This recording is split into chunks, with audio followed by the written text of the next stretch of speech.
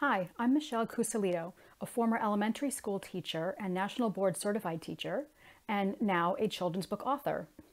I'm making this video in March of 2020 because many students and teachers are now home due to the spread of the COVID-19 virus, and lots of authors have gotten together to create some mini lessons and read-alouds to help educators and students while they're home. Today, I'd like to share some examples of how you can add more sensory details to your writing.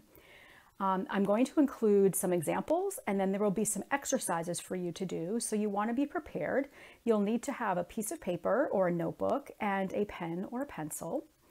And I like to include lots of sensory details in my writing, and today I'm going to especially focus on the use of sound. I'm going to use my book, Flying Deep, to share some examples of my own work and show how the use of sound words can help readers feel like they're inside Alvin. Okay, so my book is called Flying Deep, Climb Inside Deep-Sea Submersible Alvin. And you can see on the cover right here, Alvin is a small submarine that carries 3 people to the seafloor. This is just important for you to know, to understand what I'm going to share. To get inside, you climb down through this sail, it's called the sail, and down into the sphere that carries the people. So I'm going to just show you a diagram, a beautiful diagram made by the illustrator, Nicole Wong, that shows once you climb down through that sail, you get into the sphere, which keeps the people protected from the pressure deep in the ocean. And that's where I'm going to start my reading, is to share an example of sound in the opening. So you start to climb inside Alvin. Oh, and the book is written in second person, and it invites you, the reader, to imagine yourself as the pilot of Alvin. So lower yourself through Alvin's hatch. Flip on oxygen. Psst. Switch on carbon dioxide scrubbers. Zzz. 2 scientists squeeze between gear. You stand and seal the sphere, silencing the world outside.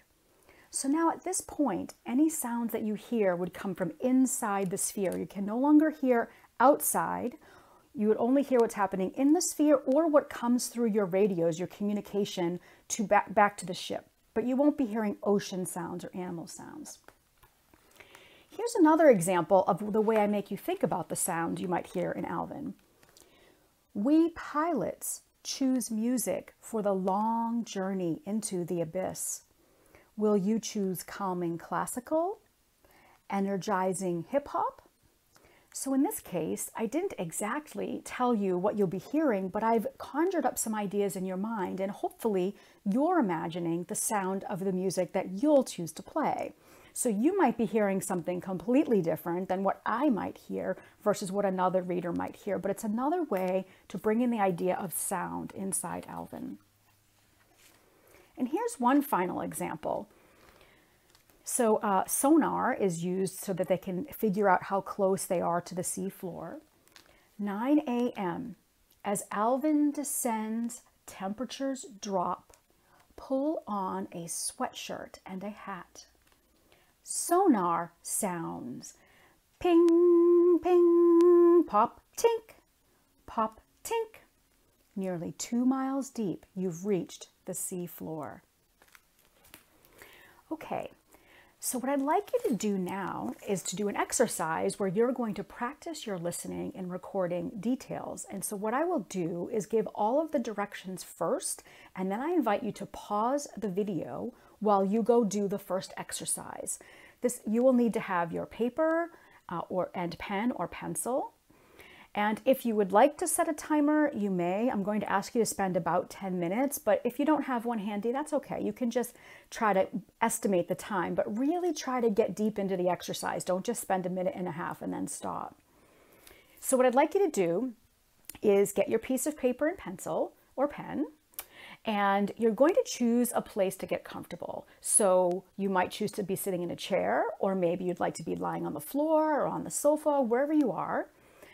One tip for you, when I do this, especially if I'm like outside somewhere, I actually like to lie down, and I like to lie on my stomach because I can easily just rest my head down and close my eyes and really listen, and then pick my head up and jot a few things down. So just find a way that you'll be comfortable to sit or lie down. And you're going to close your eyes and really, really listen to the sounds around you.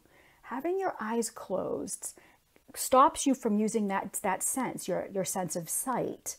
And it makes your ears focus in. It makes you listen a little more closely.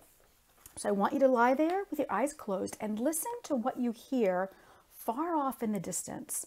So most likely you'll be doing this inside. I want you to listen far away outside of whatever building you're in. What can you hear? Start there.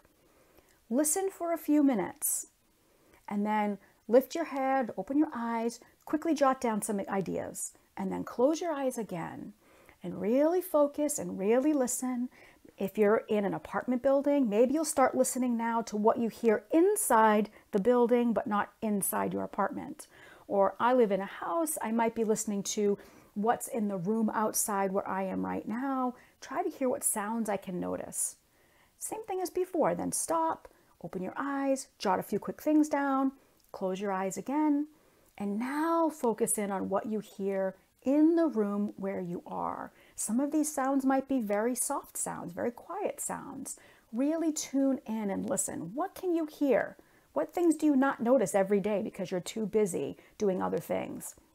And again, quickly jot those ideas down. Okay, so all of this whole process will take you about 10 minutes. So eyes closed, listening outside the building, inside the room, jotting down at each step of the way. The whole thing will take about 10 minutes. And so as soon as I finish speaking the sentence, I want you to pause the video and go do that and then come back to me. Okay. Hi, welcome back. Now what I'd like you to do is take a quick look at your list and think about, did you miss anything? Maybe you heard some things, but there's so much happening you forgot. So I'm going to give you a moment. Just think about it and jot down anything you might have missed in that first rush of ideas.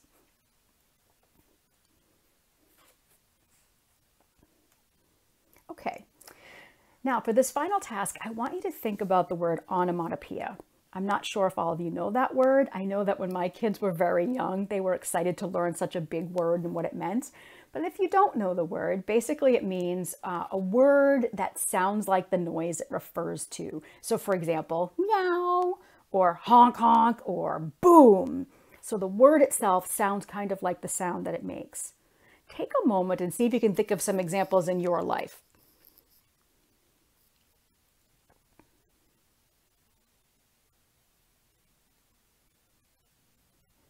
Okay, I hope you had lots of ideas. Animal sounds frequently come to mind for lots of students. Maybe you got things like a cow says moo or a chicken says cluck or something like that. And now I want to go back to the examples in what I read to you from my book. You may recall at the beginning, I said psst. So the way that word is written on the page for the way when the oxygen is coming into the room, you can see it written here. It's P, S, S, S, S, S, S, S, S, S, S, S to indicate psst, so you know how to read it. And then another one was when I did the sonar sounds. Ping, ping, pop, tink, pop, tink. So you can see right here how I wrote the words on the page. So I spelled out the sound, but also the way I laid it out. It's sort of pop, tink, pop, tink. It gives you the idea of movement and the sound, and I did that on purpose, the way I laid it out on the page. I'd like to give you a few examples from some other books that I like. I have one book here called Raindrops Roll by April Pulley-Sayre, and this talks about a rainstorm. And on this page it says, rain plops, it drops, it patters, it spatters. So this is a rhyming book. And she's included some onomatopoeia like plop and patter. And then she also, the words that describe action, drop is a verb, is also a word that rhymes with the onomatopoeia that she's used. So this has a lot of really fun sounds. Here's another book you might choose to go find. It's a book called Coyote Moon by Maria Gianferrari, illustrated by Bagram Ebatuin, I hope I've pronounced the name correctly. Coyote Moon is the book again. And on this page, Coyote is out searching for food for her family, for her babies. So she's looking to catch another animal. Coyote charges the nest. It's a goose nest. Sorry, I should have told you that. Coyote charges the nest. Geese hiss and dive, honk and snap, nipping Coyote's back. Coyote flees. No eggs for breakfast. So here's a page where you can see these words. Coyote tries to get the geese, and the word hiss and honk are other examples of onomatopoeia. Here's a final example. This is kind of an old book that I just love so much. It's called Hush, a Thai Lullaby. And it is written by, I want to make sure I get this right. It's written by Min Fong Ho, and it's illustrated by Holly Mead. And this was a favorite of my kids when they were young. I still love it. And this book, because it's a Thai lullaby, the kind of onomatopoeia that the author uses is different than here, because depending on what culture you're from and what your first language is, you hear sounds differently and you might express them differently. So I really encourage you to get this book. I'm not going to read it all, but go see some of the other sound words. I'll just share my favorite one, well, one of my favorite ones. It's about this elephant here. And the page says, "Hush, who's that shrieking through the forest?" Humpra! Humpra! A great big elephant. Elephant, elephant, don't come shrieking. Can't you see that baby's sleeping? So this is a story where baby's sleeping and all these animals are making noise and waking up the baby. And there's a funny bit of information you get just from the illustration. So I really encourage you to go read it yourself. But did you notice if English was your first language, you might not have described an elephant sound as humpra, humpra, but that's what it says in the book. And that's how I imagine the sound is made, but also I don't speak Thai. So perhaps a Thai person would say it slightly differently. So that's a really fun thing to think about. If English is not your first language, you might have a way that seems very unique to me, and my way might seem unique to you. And it's all part of putting yourself into your writing. So the last task I want you to do when we're finished with this video is to go back to your list. Maybe you wrote something like, "I hear a bird." And I would encourage you to make your sound descriptions be more detailed. So maybe you don't know what kind of bird it is, or maybe you do. But let me just give you an example. If I said, "I heard a parrot outside," or "I heard a chickadee outside," or "I heard a robin outside," all of those three different birds would sound very, very different from each other. If I were going to say the sound a parrot makes, I might say squawk. If I were going to say the sound a chickadee makes, I might say chirp, which is a verb. I could hear chirping, but I would even better be to say chickadee-dee-dee, because that's just the way a chickadee to me sounds like it's saying its name. To many people, it sounds that way. Chickadee-dee-dee, you could write it like that. So I want you to think about finding verbs that are very descriptive of your sounds, or maybe you can find some examples of onomatopoeia that you could use in your own writing. Try not to write things like "I hear." Try to just say what it is, just say squawking outside the window rather than said I heard a parrot, or just say a parrot squawked outside the window, something like that. So I encourage you now, I'm going to finish talking and send you off to do your last bit of the exercise to try to add some more details like that.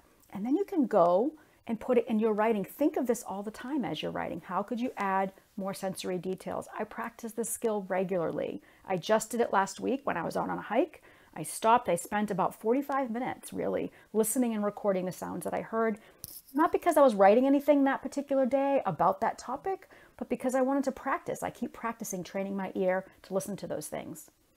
Okay, so take your list, go back and see if you can add more details and put them in your writing, and have lots of fun. Thank you so much. And again, I'm Michelle Cusolito. I'm the author of Flying Deep. And for any teachers who are watching, I encourage you to visit my website, michellecusolito.com, And also I have Pinterest boards that will have lots of other really wonderful books that you might want to look at. My boards are built specifically for educators, for homeschoolers, for librarians. So there's lots of resources you can find there, including resources to expand your use of flying deep in the classroom. And there are some more lesson ideas on my website too. Thanks so much. Bye.